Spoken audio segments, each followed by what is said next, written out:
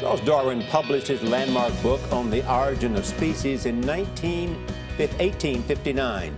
Its controversial theories undermine creationism. More than 150 years later, evolution is still contentious. Manuel Bojorquez reports on a high-profile showdown in Kentucky that is the talk of social media this morning.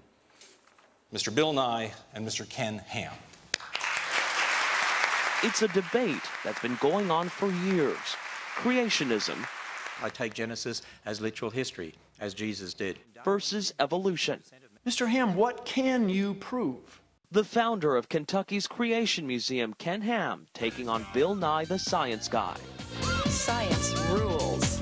The pair squared off Tuesday night in a 2.5-hour debate that was streamed online.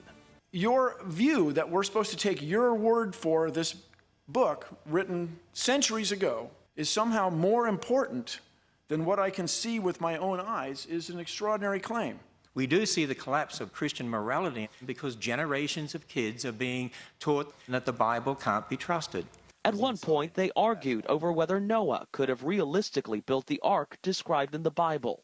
It's very reasonable, perhaps, to you that Noah had superpowers, but to me, it's just not reasonable. Why would you say Noah was unskilled? I mean, I didn't meet Noah, and neither did you. The National Center for Science Education told CBS News it finds such debates counterproductive, in part because, quote, for a scientist to engage in a formal on-stage debate with a creationist is to legitimize the creationist position.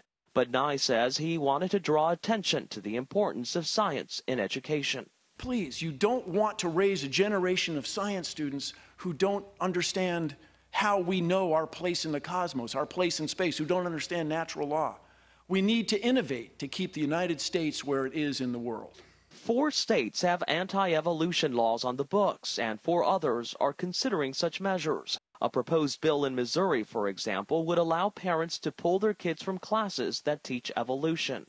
While there's little dispute within the scientific community, a recent Pew analysis found that 1/3 of Americans reject the idea of evolution. No one's ever going to convince me that the Word of God is not true. Is Ken Ham's creation model viable? I say no. For CBS This Morning, Manuel Bojorquez.